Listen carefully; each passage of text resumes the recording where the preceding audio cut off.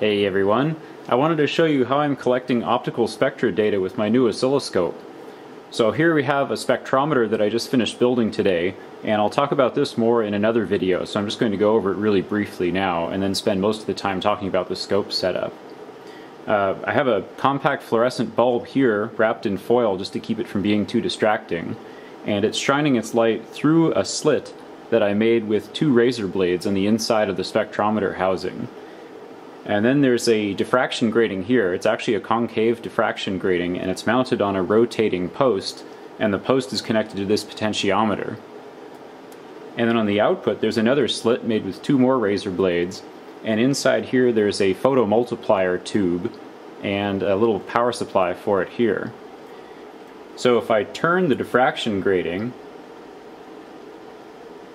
slowly, it doesn't take very much, I've only turned it maybe about 10 degrees there, we can see the optical spectra appears on the scope. And it's really spiky like this because it's a mercury vapor lamp. It's a fluorescent with some phosphors to bulk out to sort of make the spectrum more pleasant to look at.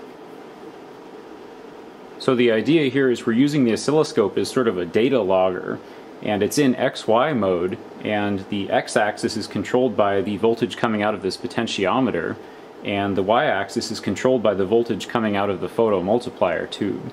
And I have persistence on and set to infinity, so as I scan across, it keeps the spectra on screen. I ran into an interesting problem with the scope setup. In XY mode, the scope is still triggered like it normally is in time-based mode.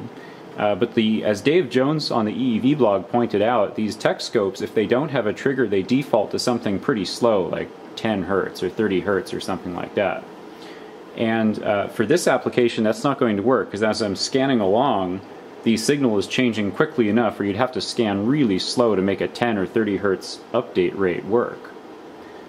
So what I did was I turned on the arbitrary function generator and set it to about 10 kilohertz, and then plugged the function generator input into channel 3 and set up the trigger to actually be on channel 3.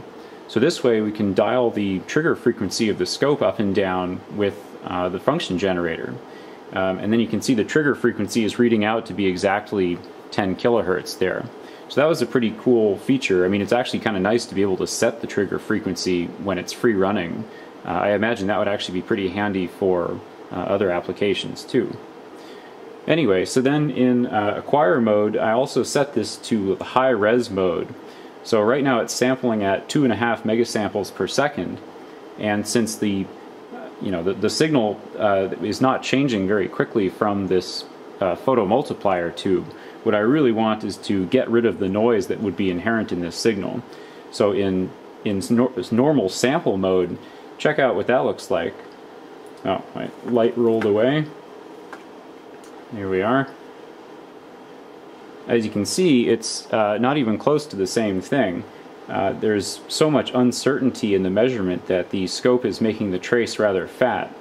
So in high res mode, when we scan along, it's a much easier to see. It's the triggering setup is much more appropriate for the type of data that we're getting. You can also use the average mode. So the way I understand this is in average mode it will take a sweep, and then in this case it's set to 16, so it'll actually take 16 sweeps and average the traces all together. I'm not exactly sure how that works in XY mode.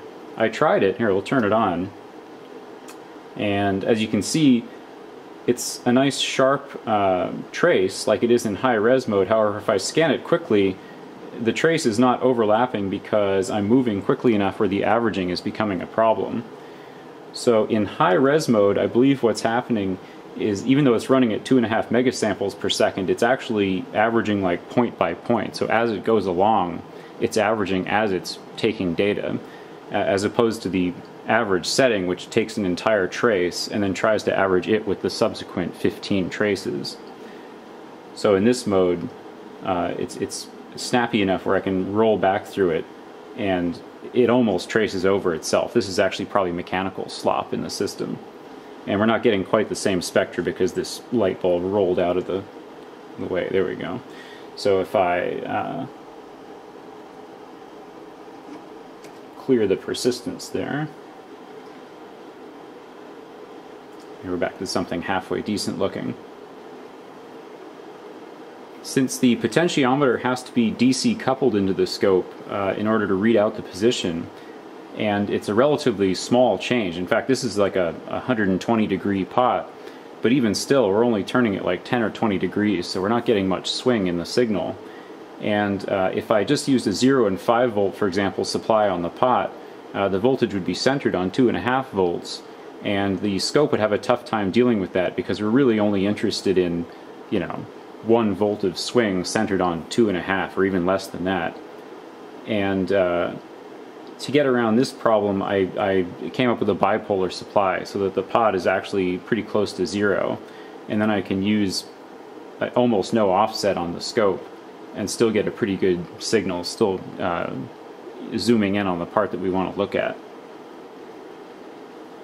The y-axis is currently set at 1 volt per division, so this is actually about a 1, 2, 3, 4, almost a 5 volt signal to the peak here. And the way that I'm controlling the gain of this is by controlling the voltage to the photomultiplier tube. The output of the photomultiplier, the anode, has a 100K resistor going to ground.